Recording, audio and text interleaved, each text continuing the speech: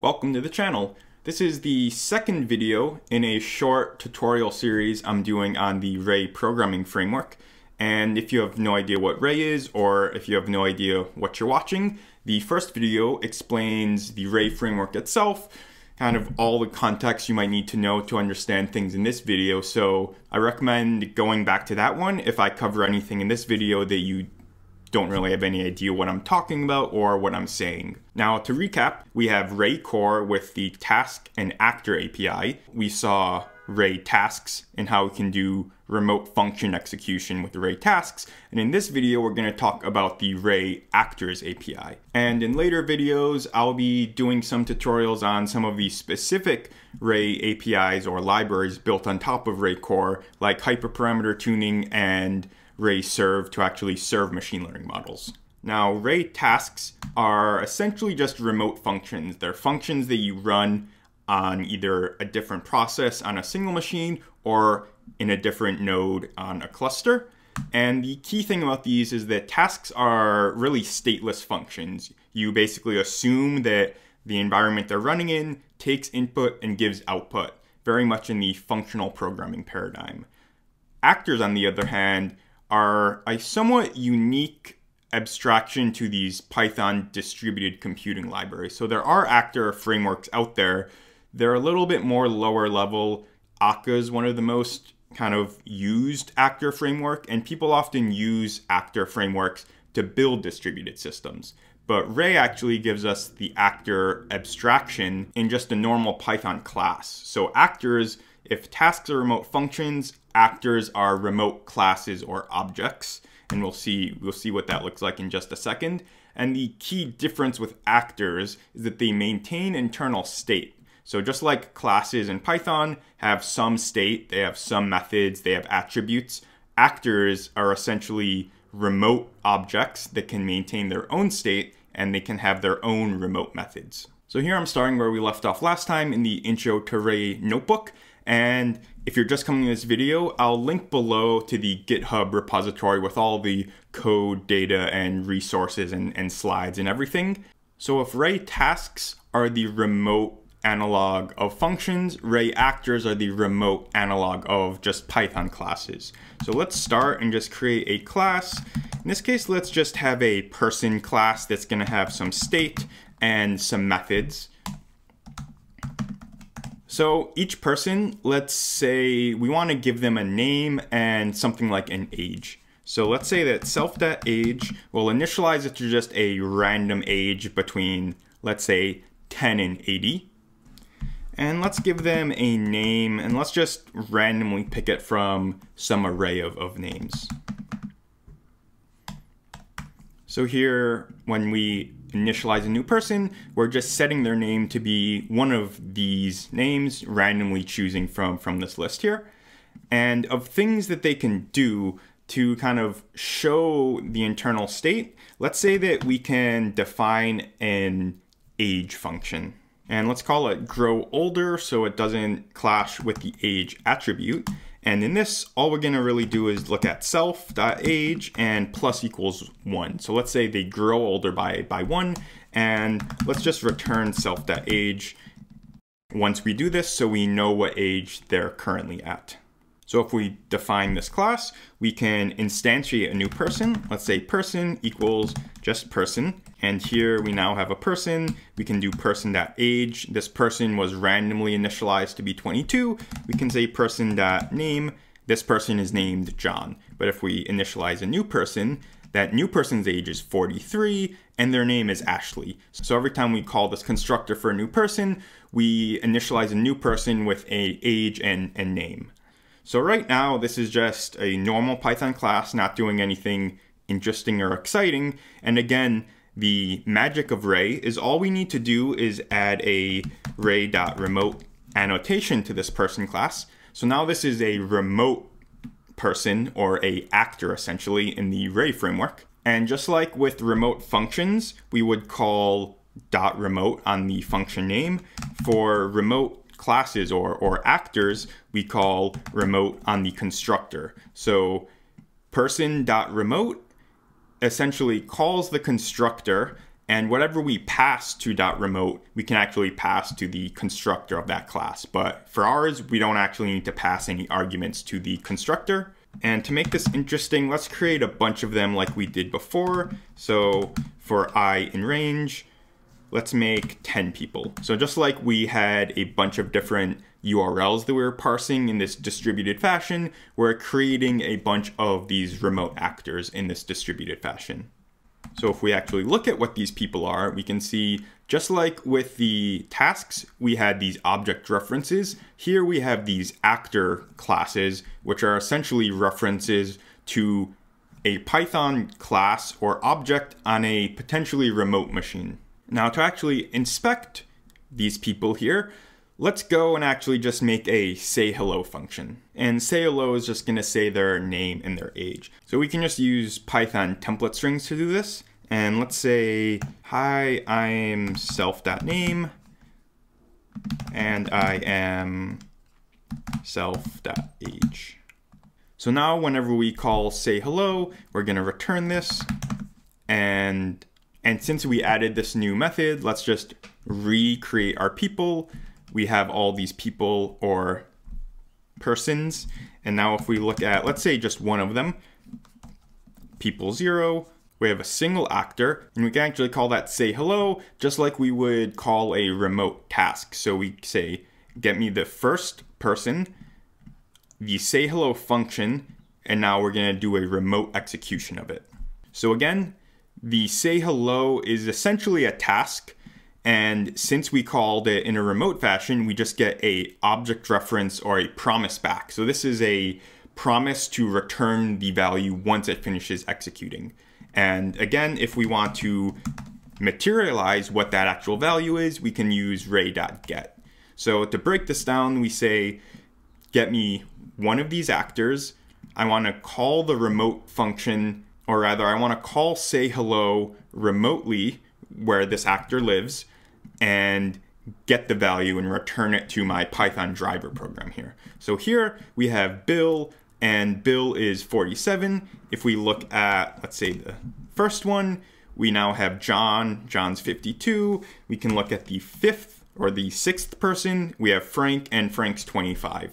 So the main concept that I want to communicate here is this idea of remote stateful objects. So tasks don't have any way where you can basically define a variable in the task and then reuse that variable when you call the task a second or a third or a fourth time.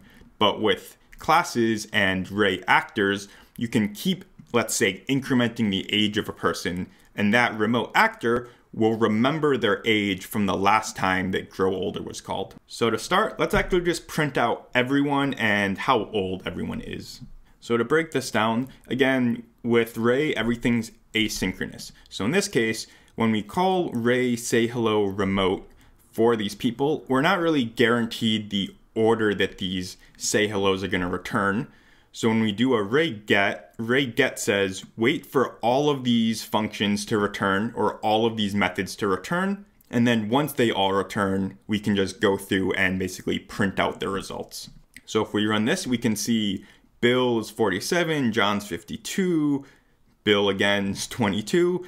So now that we know the starting names and ages of people, let's say we want to have some fun and age people differently. So every person needs to remember their own kind of internal age, and not everyone in this case, let's say, is going to age at the same rate. So to do this, let's just iterate through our people for P in people, and then for each person, let's randomly age them some amount. So in this case, we're just going to say, we're going to randomly call a number of times. So in this case, we're going to just have a for loop that goes a random number of iterations between 1 and 10 in this case. And depending on however many random iterations we're essentially doing this, we're going to age that person that many times. So this says, go through each person, randomly age them between 1 and 10 years, and call this that many times. So now we have aged people different amounts. We can, let's just copy this and rerun how old each of these people are, we can see here Bill started at 47 and now he's 51. John was 52 and now he's 57. Bill was 22 and now he's 30. So Bill was aged 8 years in this case. John was aged 5 years. And the first Bill was aged 4 years. So all of these people basically have their own name, their own age. And the really powerful thing is not only do they have their own internal variables, but when you call methods that mutate or change these internal variables, they're all consistent with the number of times that function was run. So if we call grow older 4 times on one actor, but 6 times on another actor, that's gonna maintain the internal state of the first actor while at the same time keeping the age of the second actor. And to kind of demonstrate the guarantees you have with actors, remember I said that with tasks, you have this guarantee that the tasks are running in this distributed fault-tolerant fashion. With actors, you essentially have multiple different timelines, and each timeline is consistent, but there isn't any consistency between timelines. So what do I mean by that? So in this case, let's just get the first person here. In this case, Bill is 51. So in this case, if we call grow older 5 times on the first Bill, what Ray guarantees us is that the same remote methods called on the same actor run sequentially. But the same method on a different actor doesn't necessarily run sequentially. So in this case, we see Bill starts off at 51, and then we sequentially keep calling this remote function in order, and what gets printed back is the correct order of each incrementing once. But if, say, one of our methods on John needs to run after a method on Bill, we have to enforce some other mechanism in our driver program to make sure that they get called in the right order. So all the methods on Bill run kind of single-threaded, but across actors, they run asynchronously and potentially concurrently. So what tasks do really well is they have really fine-grained load balancing. So if you think of I would say the mass of a task versus the mass of an actor, the actor object is a much bigger object in a sense, whereas tasks are very lightweight. They're just these functions that execute remotely and they return a value. So because of this, the task can basically be load balanced, really fine-grained across your whole cluster. Tasks also have support for object locality or data locality. So if you need to run a specific task and you want things to be as efficient as they can, where you're not sending data all around your cluster, you can send a specific task to a specific node if it has the data you need. But because of these things and because tasks are stateless, there's actually a high overhead for small updates. So for a task to get executed, Ray needs to maintain all of this metadata. It needs to send the task to the right node that has the right data. It needs to execute and it needs to return. So if you're doing a lot of small updates with tasks, you have to incur this overhead every time since a task is stateless. And the last bit I'll just mention on tasks that goes hand in hand with the kind of fine-grained load balancing is that there's somewhat efficient failure handling. So if a machine goes down that a task's running on, the framework can easily reschedule that on a different machine. Actors, on the other hand, have more coarse-grained load balancing. So the actor itself, you kind of treat the abstraction almost as like a whole node itself. So where tasks, you have a bunch of tasks, you fan them out in your cluster, the actors are much heavier in a sense. Once you create an actor on a remote machine, that actor always lives on that machine. That actor doesn't go and get transferred to another machine. And this is really how it can maintain that statefulness. Because of this, it, again, has this poor locality support. So if you create an actor on a given node or a given machine, and the data that actor needs to do some computation or the variables that actor needs live on a different machine, you essentially have to shuttle that data and shuffle those values to the machine that the actor's on.